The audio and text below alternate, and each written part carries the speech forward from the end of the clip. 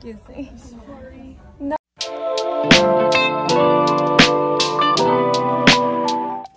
Where did modesty go? My goal is to stay away from being called provocative, seductive, or sexy. In other words, a pick-me girl. This is why I have a problem with the motto, modest is hottest. No, I don't want to be sexualized or objectified.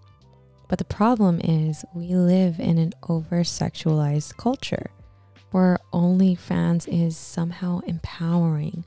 Many women feel like wearing less means more freedom when it doesn't. Wearing less will get you more attention, but is it good attention? Mini pause here, ladies. Do not buy eye makeup at these type of stores. I got an eye infection. This never happens to me, so don't do it.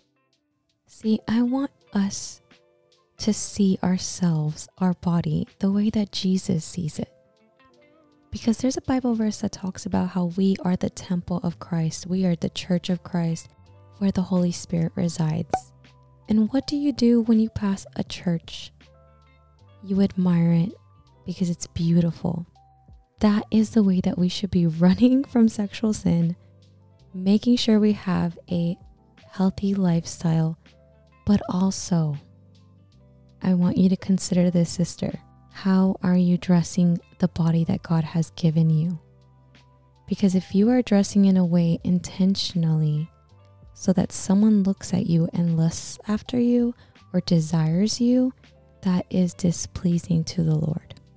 But when I'm getting ready, I'm going to keep that in mind, and I will intentionally wear something that brings less attention. Why? Because I want people to focus on who I am as a person.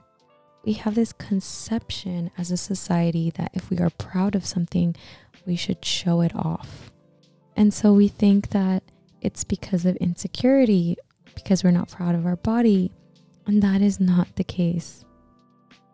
I want to make clear, I'm not saying that you should go out into the world and not desire to be complimented. Who doesn't appreciate when someone compliments their dress or says that their hair looks really cute today? Those are cute to hear. I like those. I'm talking about the inappropriate, gross, quote unquote compliments, the ones that are inappropriate, make you feel uncomfortable, and are coming from a sexual and lustful place. The Bible says, "But I say to you that everyone who looks at a woman with lust has already committed adultery with her in his heart." Jesus himself said that. But if you notice, this Bible verse doesn't specify what the woman is wearing. So then the next question would be, does modesty stop lust? No. Clothes don't stop lust, but naturally, revealing or tight clothes can cause lustful thoughts. In reality, lust has always been and will always be a problem of the heart. You can be covered from head to toe and someone can still lust after you. So what does this mean for us women? Where did modesty go? This does not mean that modesty is not important and lust does not exist.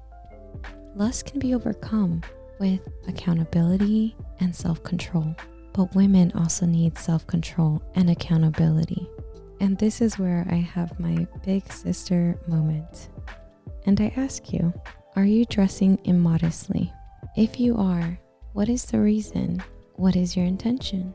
I don't think I am better than anyone for dressing modestly. Modesty is something that God must convict you about. I didn't just wake up one day and say, I'm gonna dress modest today. No, it was a journey.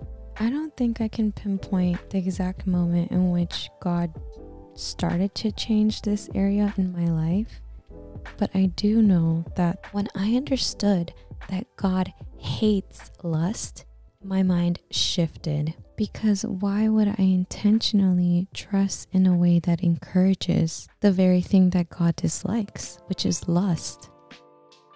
Lastly, is dressing modest hard? Yes, finding modest clothes is hard because everything has slits and cuts everywhere. I will be sharing a video on my modesty journey, but if you stayed till the end, please like this video and subscribe. I am going all in this year because I am passionate about it. Now, if you are in the season of waiting, I highly recommend you watch the video I have linked. I will see you in my next one. Don't forget to be kind, be wise, and have faith.